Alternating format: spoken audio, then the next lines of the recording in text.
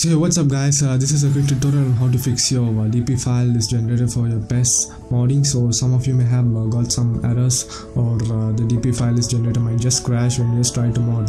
So I'll just show you how to fix it. So make sure you download the latest version of DpFileList Generator by Baris 1.8. that's the version I have. So after that, make sure, so I'll just show you how it actually crashes.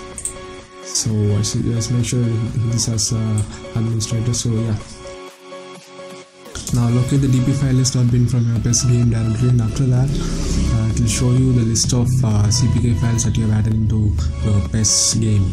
So now what you have to do is select the required CPK files that you need to import into the game and click on generate DpFileList.bin, and I'll show you how to do that.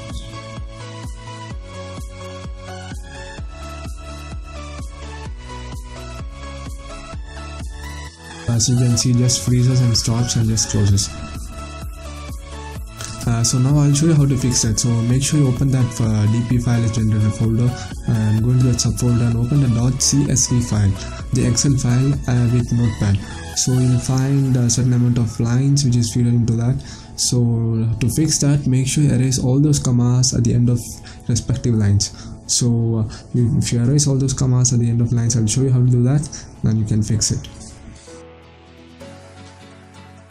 So make sure this is in the correct order, and after that, so as you can see, all these commas after all those respective lines, make sure you just erase all those commas.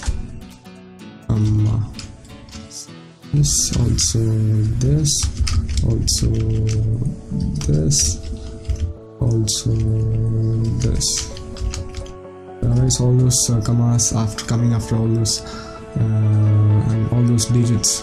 So erase all those commas coming out all those digits, and now it's clean. So after that, click Ctrl S to save the file, and after that, let's go back and again hit the same DpFileList generator, open it, and now let's click whichever you need to mod all those things. I'll just select some.